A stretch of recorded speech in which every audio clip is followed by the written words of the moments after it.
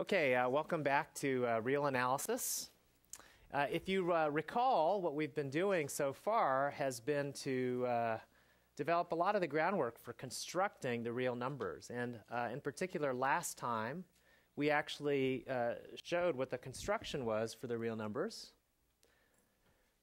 And it was motivated by noticing that the rational numbers, we know the rational numbers are ordered, they have an arithmetic, but there are gaps. Okay? In particular, not every bounded set has a supremum. So, for instance, we think about the rational numbers as being ordered on a line. But we noted, for instance, that there are some lengths that do not appear as a rational number. So if we call this length of the hypotenuse of a right triangle 1, 1 triangle, if we give this a name, square root of 2, which we don't even know what this term means, but if I just call it this by this symbol, this length actually lives somewhere on this line, but it's not represented by a rational. In particular, it might be this particular length, which we're calling square root of 2, for reasons that will become clear later, lives on this line, but it's not, there is no rational at this particular length. Now,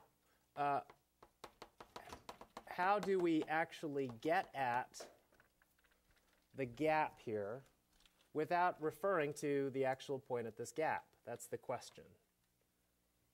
And so if you take a look, for instance, at all the rationals, there's lots of rationals that actually get really close to the square root of 2, don't they? Okay? They sort of, in fact, encroach on this particular length. But there's nothing right here. So how do we get at the gaps? One of the problems with the rationals is that because the fact that it has gaps points out the fact that not every bounded set has a supremum. In particular, this set of rationals to the left of this particular point does not have a supremum. It does not have a least upper bound. That's what supremum means. So we noted that the rationals don't have what's called the least upper bound property. A set has a least upper bound property if every non-empty subset that's bounded above has a least upper bound. Okay? And of course, we're always referring to the particular set we're interested in. So when I say it has an upper bound, I mean in the set S. When I say it has a least upper bound, I mean in the set S. And if S here in this statement is replaced by Q, it's not true, okay, as this particular set shows. Okay, good. So the idea then is to try to fill in these gaps somehow. And how would you do that? Well, if we fill in the gaps, we hope to get something that we would think of as the real numbers, but how do you do that without referring to the gaps themselves? Well, the idea is, if I want to get at this particular endpoint, I can do so by just looking at the rationals that in fact approach this endpoint, right? And just calling that, referring to the endpoint by the rationals that lead up to it. Okay? That's the idea of a cut, a Dedekind cut. A cut is, you just think of actually cutting the rationals at a particular point and looking at everything to the left. So a cut is a subset of rationals that's not trivial, so it's not empty and it's not everything, not all the rationals. It's closed to the left, or closed downward, as we might say, and it has no largest member. Okay, that's what a cut is. And then the real numbers will just be the set of all cuts.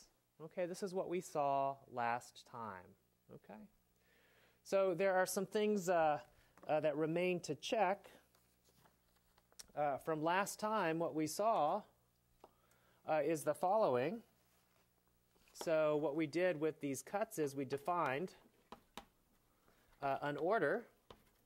Do you remember how we defined an order of cuts? If you have a couple of cuts, that looks something like this, how did we define whether one was less than the other? If one is included in the other. Good. So defined order was basically by inclusion. Okay, it was a very nice notion of order. We also defined an arithmetic, which includes the operations plus and times. Okay? And these were notions that we developed that were what you might expect. In particular, if a cut is a collection of rationals, if I have a cut alpha and a cut beta, then their sum is basically going to be all sums of rationals, one from alpha, one from beta. With me? Okay. That's what we defined addition to be. And multiplication was defined somewhat similarly. You just had to worry a little bit about the signs of multiplying things that are negative. So you define them first for positive reals, and then you defined them for negative in the natural way. Okay, so this is something we won't do, but I encourage you to just think about how you would do this and try it if you like.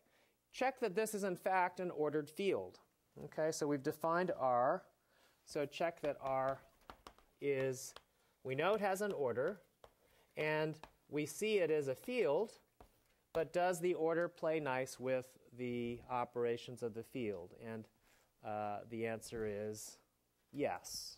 Okay, we can think about this actually just without writing it down. You give me a cut, let's call it alpha, and suppose it's less than beta. So that means the set of rationals is actually included in this set of rationals. So here's alpha, here's beta. Okay, now, is it the case that if I add something to alpha and the same thing to beta, that order is preserved? So this is alpha, this is beta. If I add another cut to this cut, what's the effect on this cut going to be? Shift it either left or right, right? Well, if I add the same cut to this collection, what will it do? Shift it also. Is order preserved? Yes. So we see order is preserved by addition. Multiplication, I encourage you to think about why that's the case. Okay, so it is in fact an ordered field. So what we'd like to do next then is verify a few other properties about R that I claimed were true last time. Okay, so in particular, does R contain Q as a subfield? And the answer is yes. It extends the rational numbers. The real numbers do. So let's see why that's true. To show that R actually extends Q as a subfield, what I mean is there a natural way that the rationals sit embedded in this construction where we think about R as a collection of cuts? So which cuts correspond to the rational ones?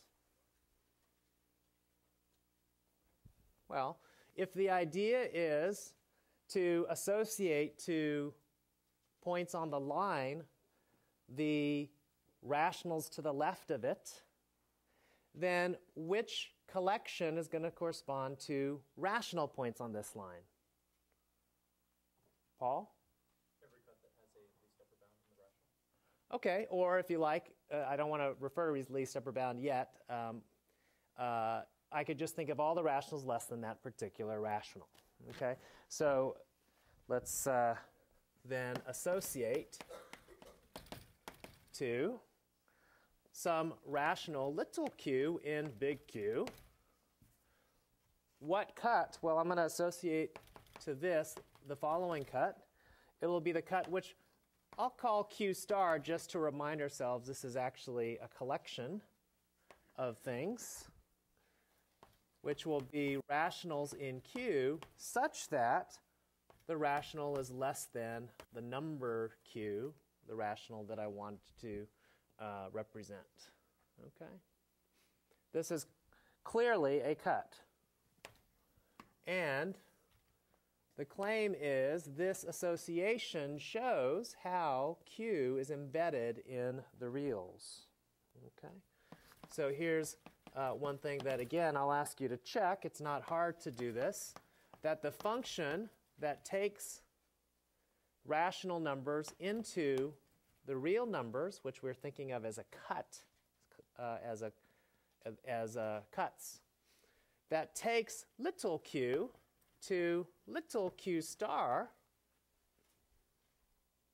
This particular map is, if you took algebra, you would think of it as an injection of one field into another field. If you haven't taken algebra, what we're just going to verify is, in fact, these things preserve the field operations and do so in a one-to-one way. So check that this function preserves plus, times, and order. You can check that pretty easily. What do I mean by that? E.g., you give me a rational. If I add two rationals and I look at their associated cut, I claim it's the same as if you look at the cut associated to one plus the cut associated to the other. Okay? Or, for instance, if one rational is less than another, then their associated cuts will be less. One will be less than the other. One will be included in the other. Okay? You think about this just for a second, you'll see, yes, this is in fact true. Okay? These kinds of properties are true. Okay. It's also an injection. That is, it's one-to-one. You'll never have two different rationals getting associated to the same cut. Can you see why? Let's take the rational to 1 and the rational 4/5. Could they be associated to the same cut? No, because the set of things to the left of them is different. One will have more things than the other. Okay? Okay, so and as an injection is one-to-one. Okay? Okay, good. So, in fact, R does contain Q as a subfield. So you can think of then as then Q, I'll call it Q prime, which is basically the set of all Q stars such that Q is in little q is in Q, is a subfield of R. Okay, what I want you to do is step back from this and just appreciate for a second what we've just done. We've defined an object that looks like the real numbers we know and love, which is that was our goal, right? It sits along a line, it has an order, it has an arithmetic, and some of the things in it behave like the rationals. Okay, and it's defined completely in terms of rationals. A cut is a collection of rationals. Okay? Now, once we start working and elucidating the properties of the real numbers, we'll stop thinking of them as collections of rationals. Okay? Just like when we work with fractions, we don't think of them as ordered pairs, right? We think of them as fractions, okay? Because we have properties associated with them. But what have we done? We've constructed real numbers. The rationals sit inside in a nice way. Now, some of you may be objecting, or at least wondering, wait a minute, what about this funny thing we call the square root of 2? So notice, this length, which we've called by this funny symbol, it actually sits in this line as what? Well, it's a certain cut. Which cut? Well, it's the cut that consists of all rationals such that what? The square is less than 2, or just to make sure it's a cut and closed completely to the left, I should probably add what? All the rationals less than 0. Okay? So for instance, if I give this cut a name, let's call this cut gamma. You can check using the definition of multiplication that in fact gamma squared actually will equal 2. Really? What was the definition of multiplication? Well, it looked something like, look at all products, possible products, at least for things that are considered to be positive, all possible products of pairs of things, one from one cut and one from the other, which is in this case the same thing. And is it not the case if you take a bunch of those, you'll get something that basically creeps up on 2 instead of creeping up on this length? So this creature lives in R, this particular length. Okay? Kind of beautiful, right? We have the possibility of solving equations like this one. Okay? And maybe even to drive home this point, we can say this a different way. See, gamma squared equals 2. Actually, this is 2 star, right? It's the cut that is associated to the rational 2. Okay. Oh, nifty. Very nifty. Okay. What have we done? We've shown that R extends Q. We've shown that R is an ordered field. And then the last thing that we wanted to show from the theorem, the big theorem we pointed to last time, theorem 1.19 in your book, is that R has a property that Q doesn't. R has the least upper bound property.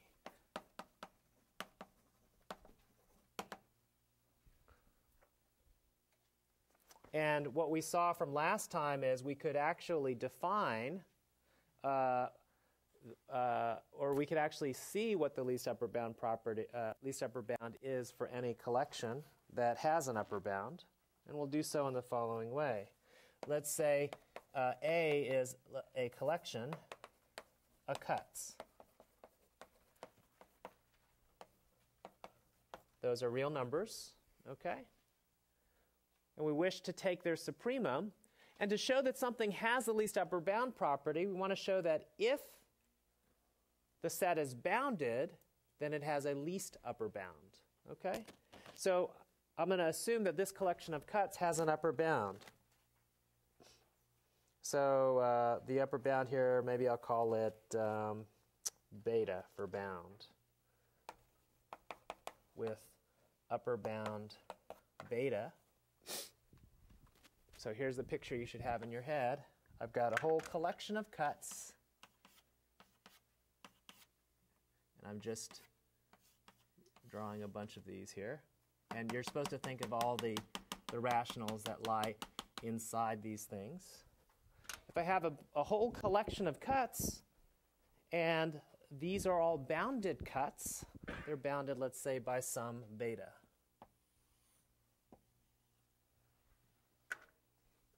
Okay. Then what is the supremum, or what is the candidate for the supremum here? I claim the supremum exists, so we should come up with a candidate. We said this last time, what the candidate should be. Let's look at the set gamma, which consists of what? What should the upper bound, what cut would correspond to the least upper bound of all these yellow sets? The green set beta is an upper bound, but there's a least one. Okay, there's one that includes all the other ones. Beta does. What's the smallest set that does? Beta may not be the smallest. Yes? Good. Take the union of all the cuts. So let's union as a set, the set of all alpha, where alpha is in A. It's the union. And notice that this is a subset of Q.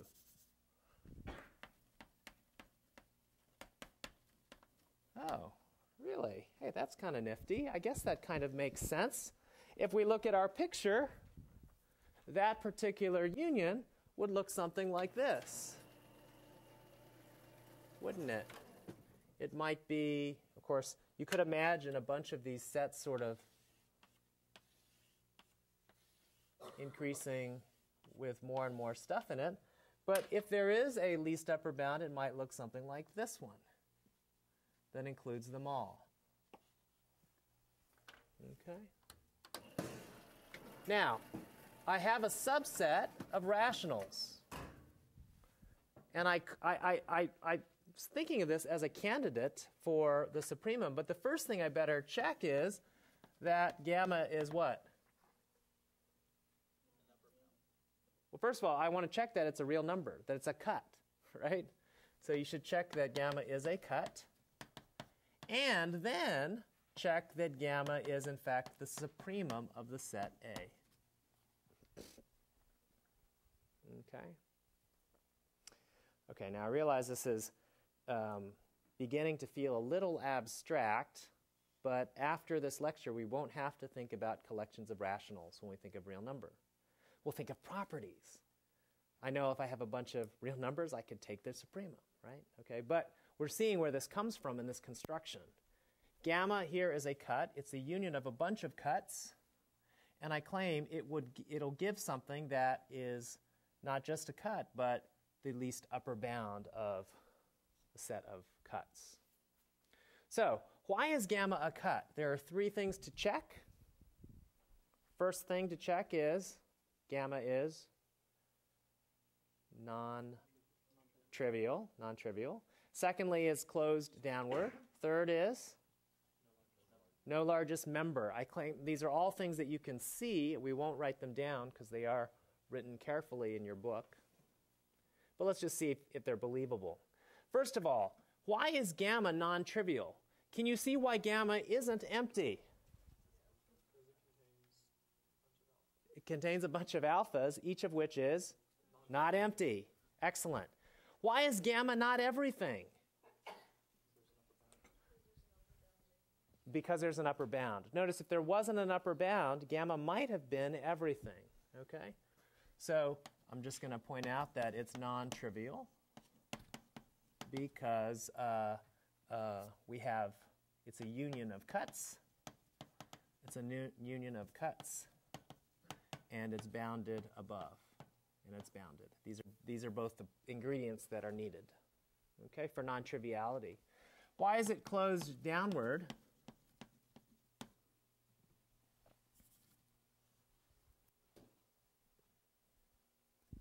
That should be readily apparent as well. It's a union of things that are closed downward. So if you pick one thing in gamma, because it's in a union, it means that that thing must be in some alpha, right? So then everything to the left of that thing must be in alpha. Therefore, everything to the left of that thing must be in gamma. Okay? Why is there no largest member? Again, if you pick something in gamma, it must be in some alpha. But alpha has no largest member, therefore it has something bigger than it. Therefore that thing's in gamma. Okay, with me? Good. So it's closed down and it is no largest element. No largest. This follows from since each, let's say each little x in gamma is in some alpha. That's probably enough to jog our memories about why this is true. Okay, great. So it's a cut. Now, let's see why it is a supremum? Why is it the least upper bound? First of all, is it clear that gamma is an upper bound? If it's a union of things. And if order is inclusion. Is it clear that gamma is an upper bound? Yeah, it contains everything. Okay, so here we go. Gamma is a cut. Gamma is an upper bound, clearly. Okay, so yeah, one has to be very careful with the word clearly, because it may not be clear to the reader, right? But this should be very, very clear in the sense that, let's remind the reader, since gamma contains all the alpha in A. And we said order was given by inclusion. Okay? Happy? What's the last thing we need to check?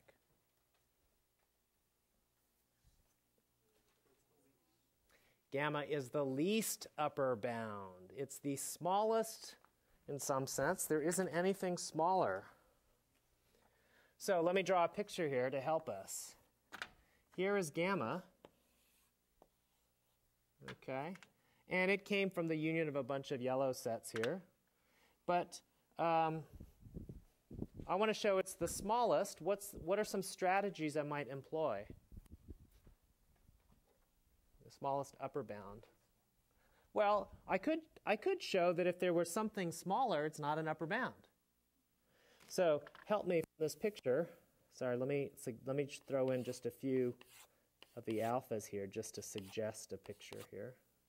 These are a bunch of the alphas in A. Now, let me pick something smaller than gamma. Oh, how about this cut? I'll call it delta, which is less than gamma. Oh, this looks too similar. Delta, which is less than gamma. Give me an argument for why delta is not an upper bound from this picture. So let me put a few bullets here. Here's the next bullet. Gamma is a least upper bound because if delta is less than gamma, thank you, almost rewrote that, then what does it mean for delta be strictly less than gamma? It means that there is something in gamma that is not in delta. Let's give it a name. Oh, let's call that element X. It is in gamma. It's not in delta. But the fact that it's in gamma means that it's also in what? Some alpha. Okay. So why is delta not an upper bound for all the alpha? Because it's not an upper bound for that alpha. With me? So I'll write that down briefly here. If delta is in gamma, then there exists an X that's in gamma minus delta. This is the set minus. Oh, then X is in some alpha in A. But then, and it's not in delta. In delta, so X, a delta, is not an upper bound. An upper bound for A. Okay, happy with that? Okay, so let me remind us what we have now. We have an ordered field. It extends the rationals, and it has the least upper bound property. Okay? And in fact, I claim that this actually characterizes the real numbers. There is no other field that, in fact, is an ordered field and has the least upper bound property. So let me summarize this by restating the theorem, which is in your book 119. R is an ordered field.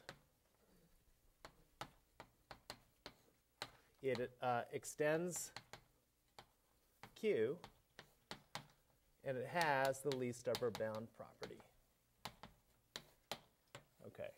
huge result, and something that's not something we're not going to prove. It takes a little more work, but it's good to note is, in fact, there is no other field with this property. R is the only, in fact, the only ordered field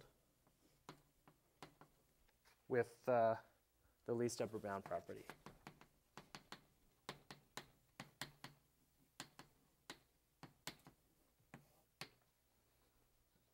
Okay, so if you see any other field with the least upper bound property, I claim it is in some sense isomorphic to R. You'll be able to find a way to map the elements of that field into the elements of R in a one-to-one and onto way that preserves all the field operations.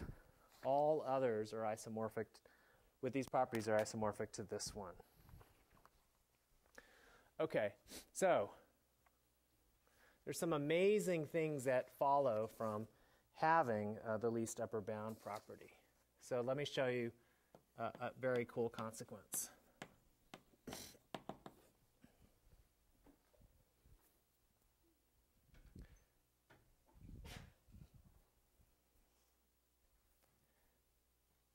Now that I know this, I don't have to think about real numbers as subsets of rational numbers, right? I mean, this was a construction that showed us how to define the reals in terms of things we've defined before. But now, look, I could think of, if I want, this particular length, which we're calling the square root of 2, for reasons that have to do with this equation, I could think of this as a supremum of a bunch of rational numbers, right? A supremum of a bunch of numbers, right? You can't stop me from thinking about it this way. Supremum of the collection of numbers that begins, let's say, 1, 1.4, 1.41, 1.414, 1.4142, etc. Okay? Right? And I claim that's exactly what the decimal representation for a real number is doing. Right? The shorthand for this, for saying let's take the supremum of these creatures, the shorthand is to write this as 1.4142135 ... What this means is give me the real number that is the supremum of this collection of rationals. Okay? That's what the decimal representation is. How do I know this supremum exists? Because of the least upper bound property of the real numbers. Are you with me? So now you can think of real numbers as decimal representations, and you sort of know where this comes from. Okay? Okay. That's certainly one way to think about it. Of course, there's lots of other ways to define this particular length, but that's one. All right. Any questions so far about our construction of the real numbers? Let me point out a few, something maybe even a little more general. So maybe more generally,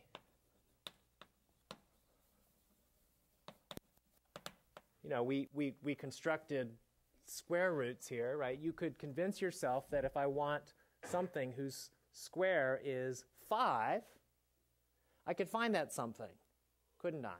By making a definition very similar to that, or a definition very similar to, to that, but I could use supremum. So, for instance, I could define the nth root of a to the 1 over n.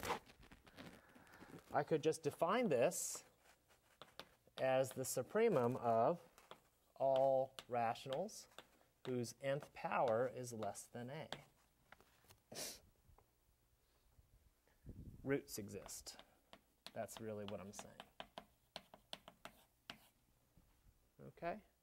And why can I do this? Well, this is a real number. It's a supremum of a bunch of rationals, each of which is clearly bounded.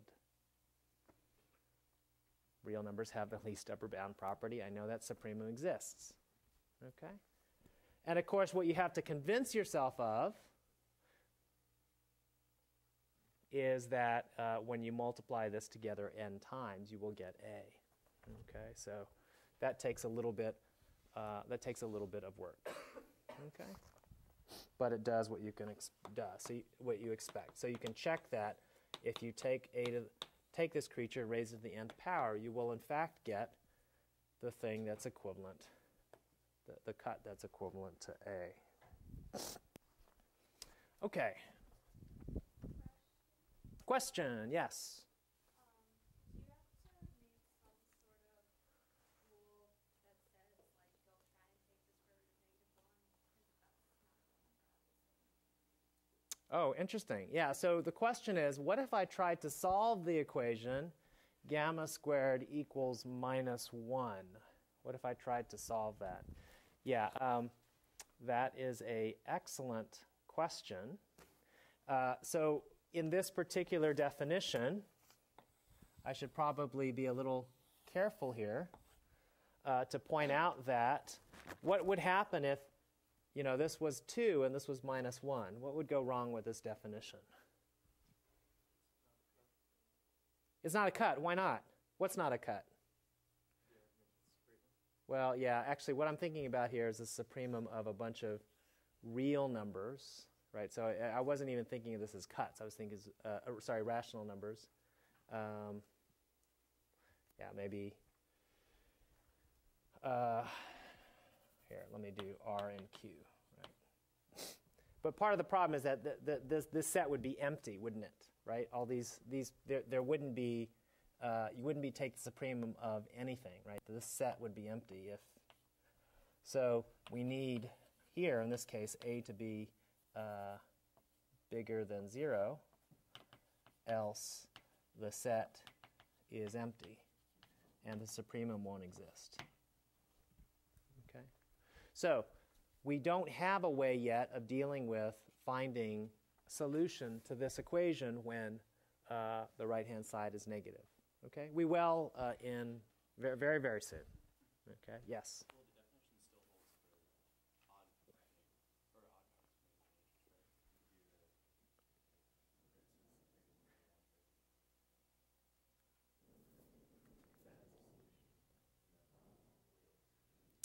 Yes. Okay. So the question was, what if n were odd?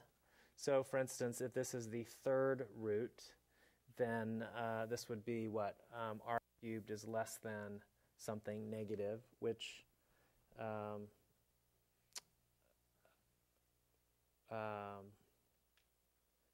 let's see. So I want to be a little careful here because in that case, if this were negative, let's say -1, and I put in a number like r equals -100, -100 cubed is still less than -1, and it would be in this set, which would still be fine.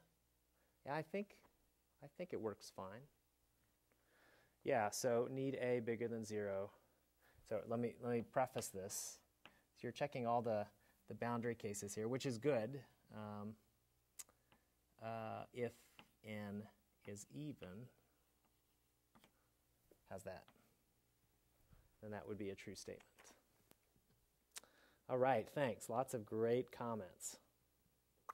Okay, good. So let's talk about the counterpart to the supremum. We have a name for this. So we have a least upper bound. There's also the concept of the greatest lower bound.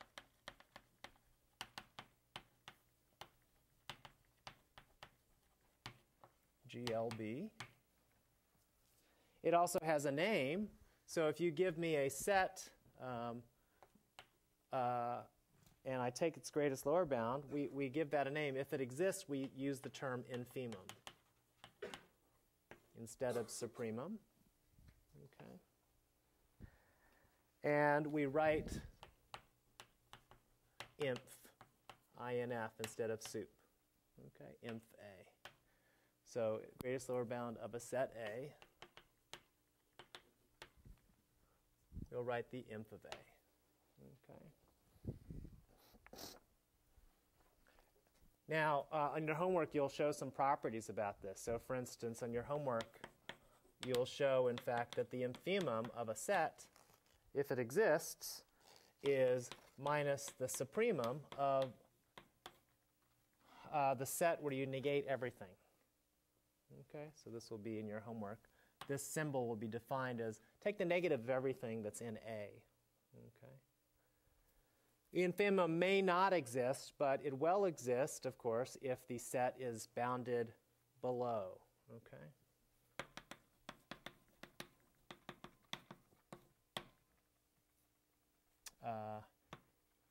If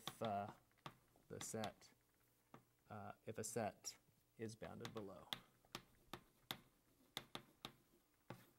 So now this is not true in Q, but it's true in R. So it's basically the corresponding property. Instead of the least upper bound property, R also satisfies the greatest lower bound property for the same reason. And you can guess what the greatest lower bound property is. It just says if it's set's bounded below, it has a greatest lower bound. Okay. Yes. When we're putting things like the infimum is the opposite of the supremum, Mm-hmm. will we be thinking of R as the cuts, or can we think of it as R? From now on, you can think of the real numbers as R, as the real numbers you're used to thinking of. Okay. Unless, of course, it says to think about this in terms of cuts. Like one of your homework assignments asked you to think about cuts. Okay.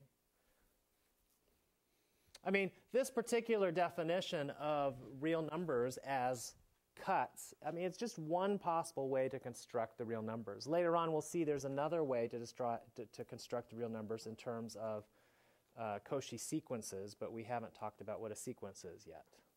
Okay. Okay, excellent. So I hope at least you've begun to see that this concept of supremum, the least upper bound, it's a hugely important concept. It's what makes the real numbers different from just the rationals.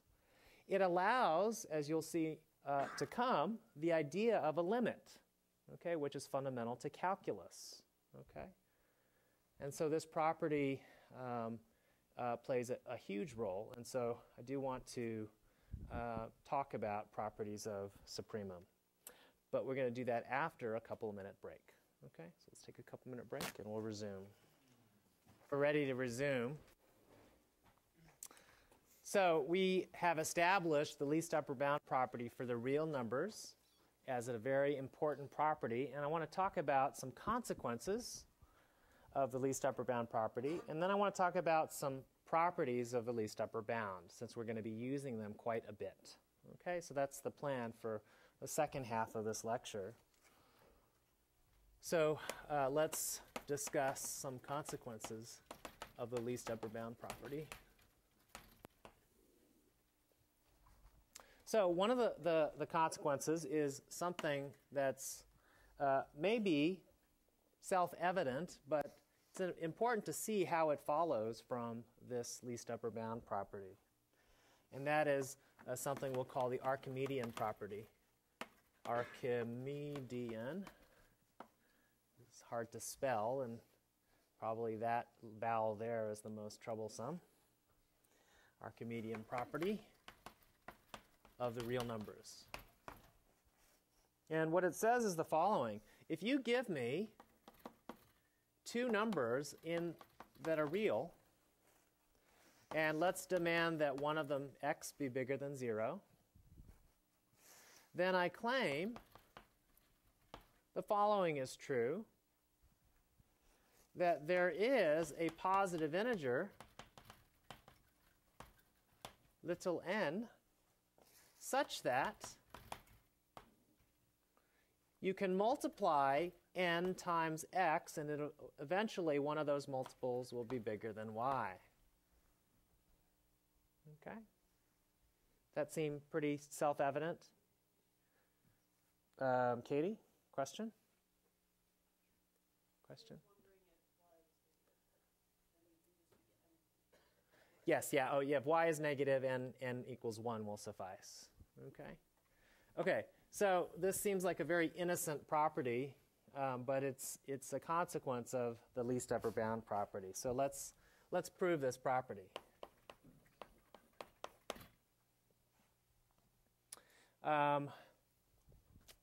Actually, maybe I might even just point out some other things before I prove this property. So it's equivalent to thinking about the following statement. I claim, if you like, if I just let y be 1, then really what this is saying is if x is bigger than 0, then there exists a natural number such that 1 over n is less than x. Okay, so some reciprocal of a positive number is going to be eventually smaller than x. Yes, Emil?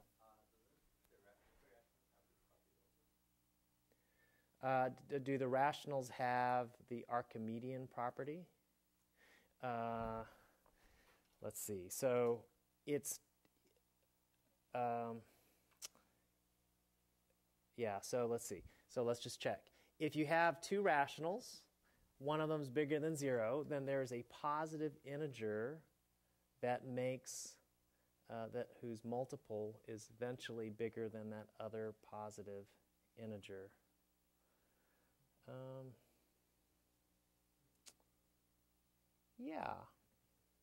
Yeah, it does have the Archimedean property. Now it's, yeah, okay. So let me come back to this, okay? Because yeah. So there are some distinctions to be made, but let me come back once we have the argument.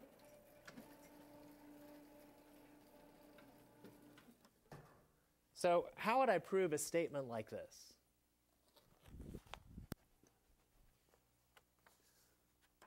So if I want to think about this, one way to think about it is the following. Let's suppose I have a number line here. So here's the proof. Let's look at the collection of all multiples of x, okay, for n in the natural numbers. Claim is that this is eventually bigger than y.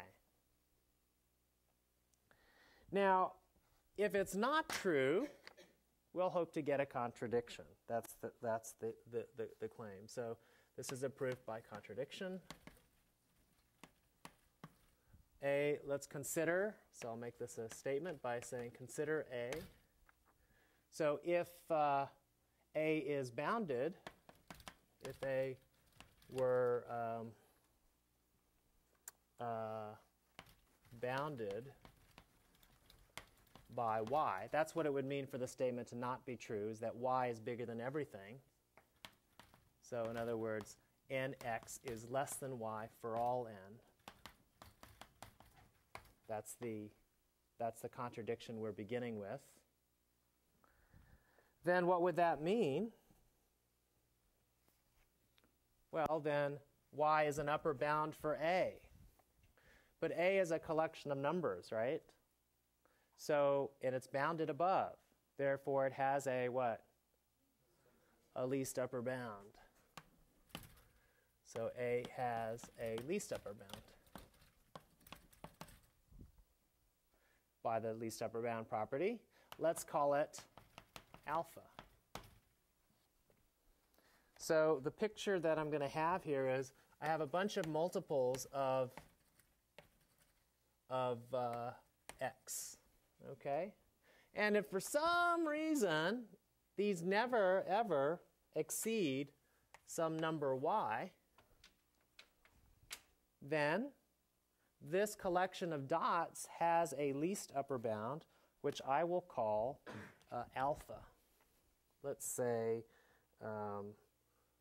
alpha is right here. Okay. All right. Good. So how is this going to help us get a contradiction? Well, if this is a least upper bound, what has to be true about the least upper bound? What has to be true about anything smaller than alpha? Not an upper bound. Good.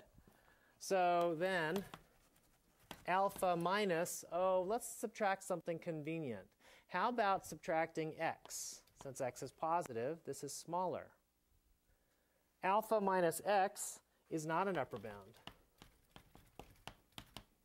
for A. Okay. But if it's not an upper bound, that means what? Hence, alpha minus x is less than some multiple. Let's give that multiple a name. What would you like to call it? How about something specific? Instead of n, little n, how about little mx? And we'll tell the reader for some m in the natural numbers. Okay? So now I've just subtracted alpha minus x, and I get a position over here, perhaps. Let me use a different color. Maybe this is alpha minus x.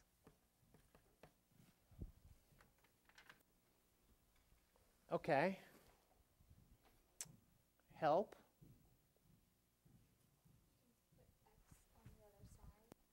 Oh. Okay, then what? So alpha is less than mx plus x, otherwise known as, let this one, m plus 1 times x.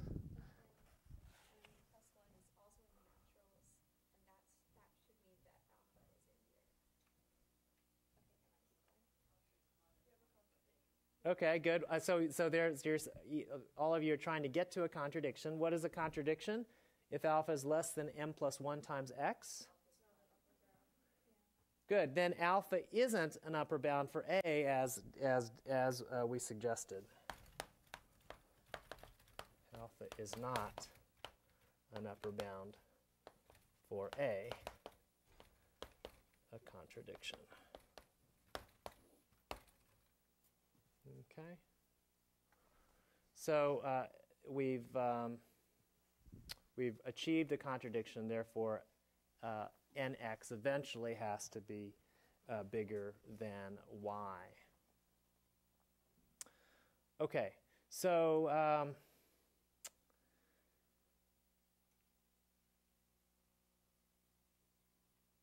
yeah, so I guess Emil had a question earlier, which was, gee, well, doesn't the rational numbers have this property as well? And the answer is yes. So let's see, could you use the same proof? No, why not? There's no requirement for a least upper bound. That's correct. For the set A. So if you were to show this property, you'd have to show it a different way. Yeah, and so if you think about this just a little bit, what did we use this property? We used it in order to show that alpha minus x is not an upper bound, and in this case, whatever x is, you'd have to make this jump a different way. Okay, excellent question. Okay, so this is an innocuous statement, but it actually has another consequence which is worth pointing out and may be a surprise to some of you.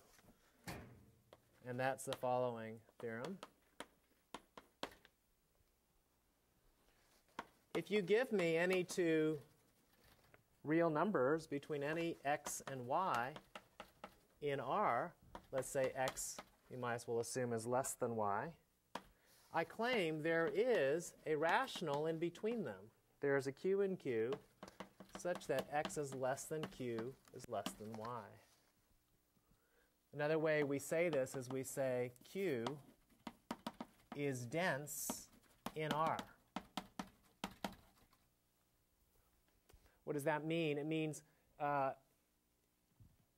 formally, it means that if you take any interval, you can always find a rational in that interval. So here, x, if you give me 2 endpoints, I can always find a rational that's in between any 2 real numbers. Okay? Really? Okay, now why is that? Well, let's prove it. It's actually not too hard to show once we've established the Archimedean property. So let's use this fact. So I'm going to think about the Archimedean property in its equivalent form. You give me a number, there is a reciprocal that's smaller than that number, that positive number. So let's choose n such that 1 over n is less than the distance between y and x. Okay? You can't stop me from doing that, and this is the Archimedean property.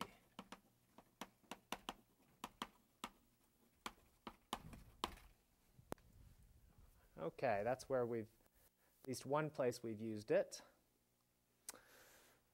Okay, so let me draw a picture because this may help.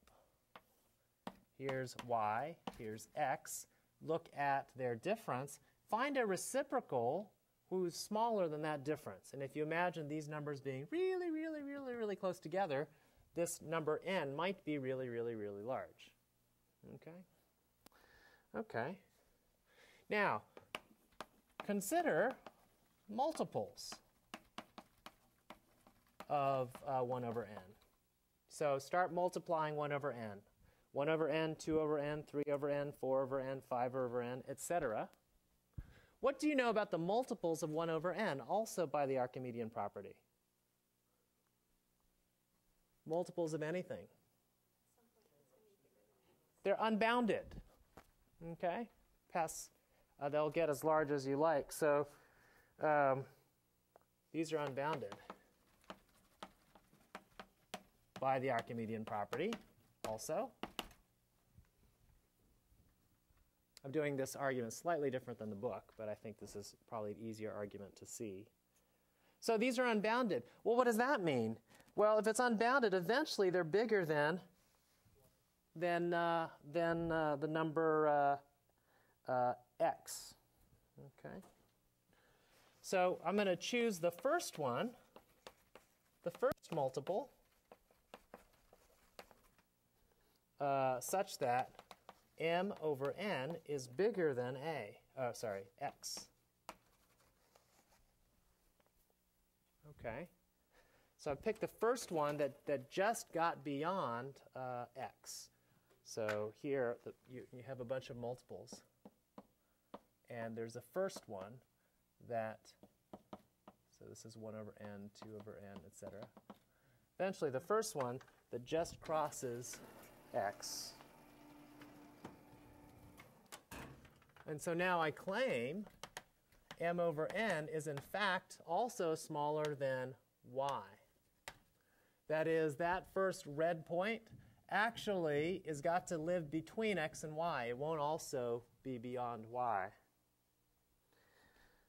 Why is that? If not,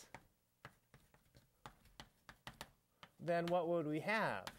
We would have the following inequalities. We'd have m minus 1 over n is less than x, agreed, because m over n is bigger than x, and it was the first one to do that. And you'd have m over n bigger than y, excuse me. But together, these statements would say that 1 over n, but these two statements imply that 1 over n is in fact bigger than b over a contradiction.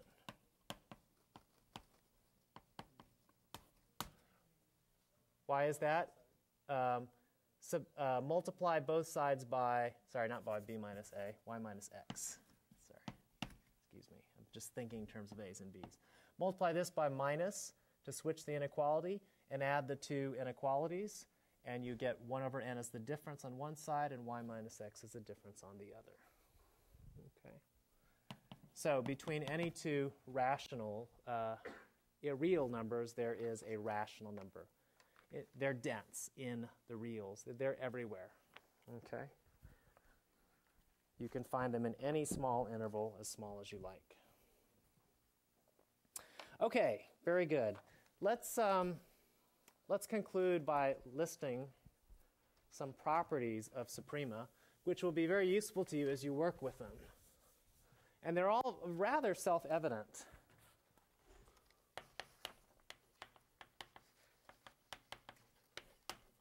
Of the suprema, this least upper bound idea.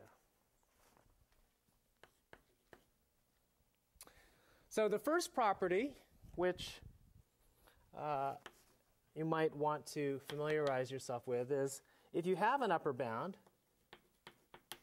I'm going to abbreviate upper bound by UB, for some set A, that this is true if and only if what's true about the supremum of A. Good. The supremum is less than or equal to gamma if and only if gamma is an upper bound. That should be evident from the definition. Okay, this is the least upper bound of the set A. This is some upper bound. Okay. Well, what about the following? If suppose you know that gamma, that for all little a in big A, little a is less than or equal to gamma. What does this imply? If you know that for everything in a set, gamma bounds that thing, then what? Then gamma is an upper bound, or another way of saying it is the supremum is what? Less than or equal to gamma. With me? Okay, again, self-evident, but a worthwhile property to record. What does this mean? This means, in effect, what this means is if you have an equation that says, inequality that says alpha is always bounded by some gamma for all alpha, then you can put sup without changing the inequality. Okay? Yes, Jenny. It does. Well, let me be very careful about this. Okay, no. Okay. Well, let me write down the second thing, and let me address your question here. So suppose you have the same statement for all alpha a in big A. A is just less than gamma. What can I conclude about the supremum?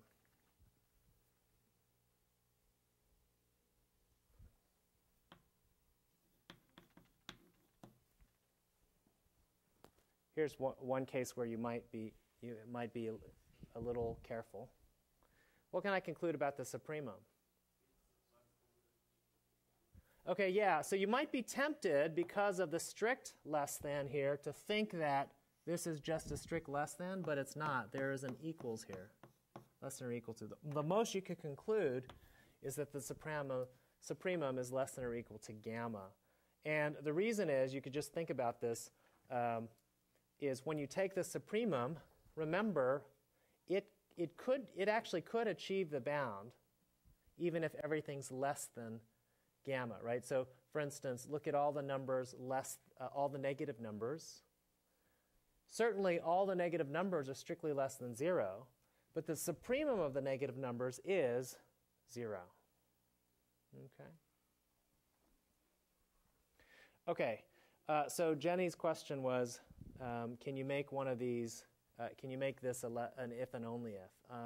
So if the supremum is less than or equal to gamma, is it true that in fact everything is less than or equal to gamma? Yes, that's just by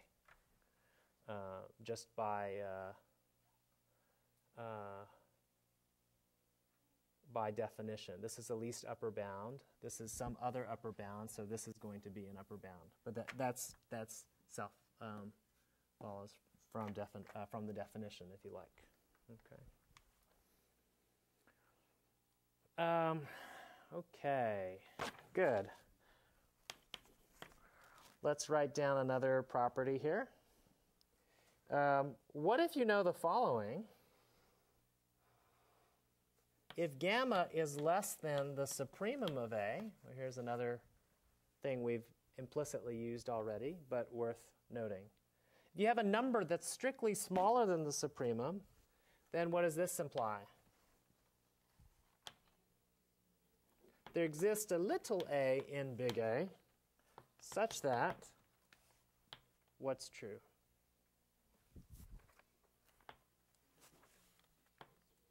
Little a is bigger than gamma and what?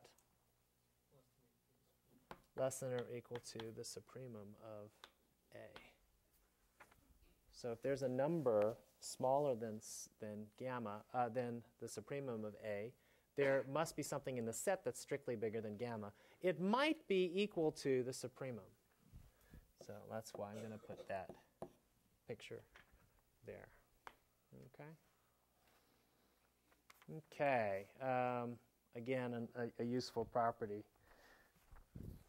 So, if I wanted to summarize how you might show that something is a supremum, if you might show an upper bound is the least upper bound, there are two strategies, right? First, you show it's an upper bound, and then you either show that anything that is smaller isn't an upper bound, or you show that if something is an upper bound, all the other upper bounds are bigger than it, right? There are two ways of showing that something's a supremum. Let me give another property here. What if A is a subset of B? What can I say about the supremum of A and the supremum of B?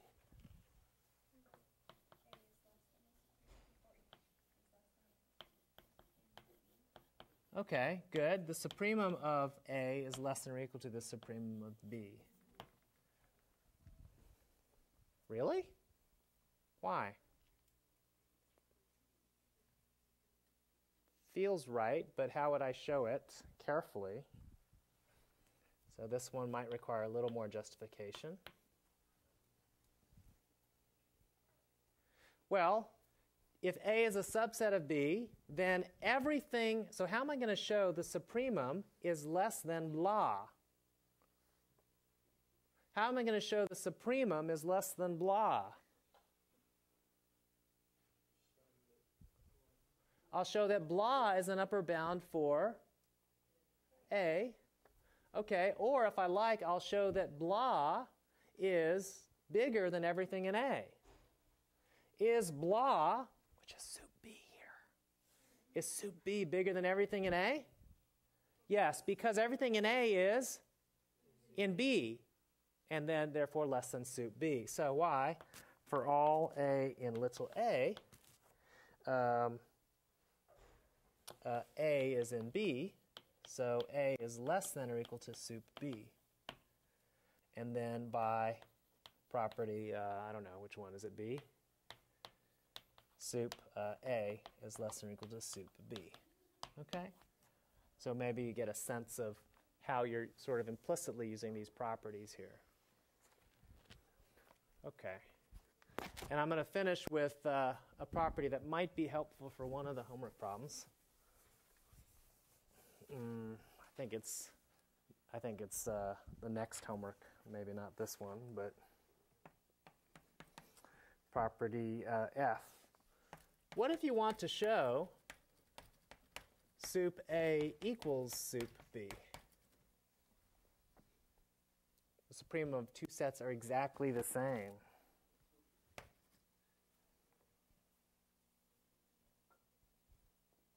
How would you do that? What would be a strategy? Yes? You could show one's less than or equal to the other, and the other is also less than or equal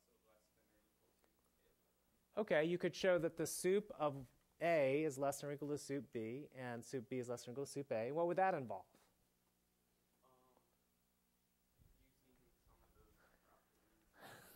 okay? Using some of these properties, yes, very true. Let me suggest the following. Here's one way to think about it. Now, see, if you're lucky, the two sets might be the same, right? Then it's easy to see why this is true, to prove what you just said, right? But that's not necessarily going to be the case. So here's one strategy.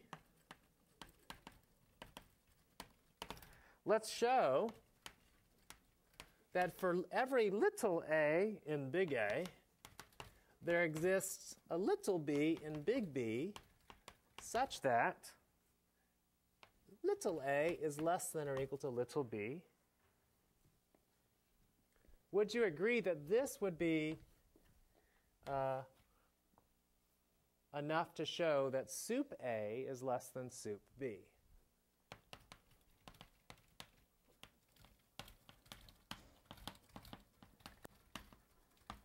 Why? Well, it's kind of like this argument, except you don't have the fact that little a is in B. But if you can show little a is less than little b, then little b is less than sup b.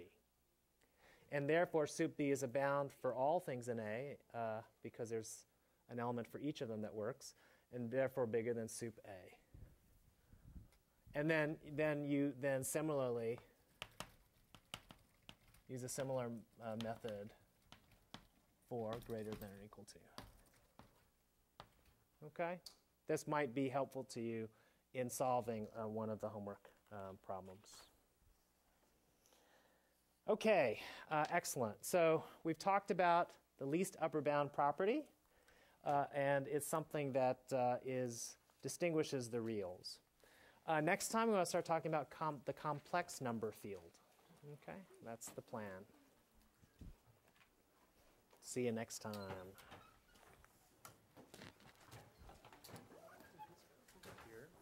I was wondering if we can just